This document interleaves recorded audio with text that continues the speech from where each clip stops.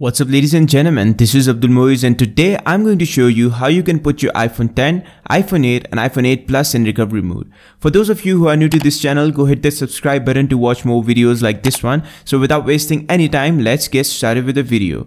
Normally you want to put your phone in recovery mode when it gets bricked or gets stuck on Apple logo or iTunes doesn't recognize your phone. Putting your phone in recovery mode is a really simple process, just follow the video and you are good to go. First of all, connect your device to computer through the USB cable.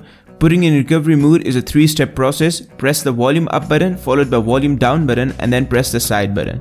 So let's do it. Volume up button, then volume down button and then keep holding the side button. This will turn off your device and the screen will turn black. Make sure you are still holding the power button. Don't release it until you see iTunes logo on your iPhone.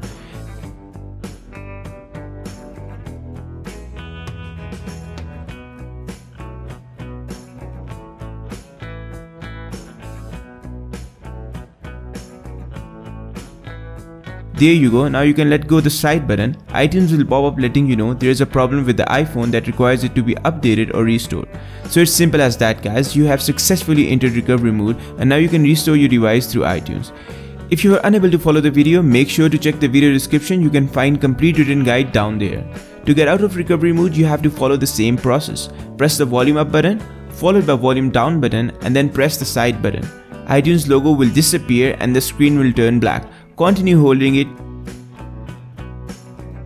Now let go the side button and wait till your device reboots normally.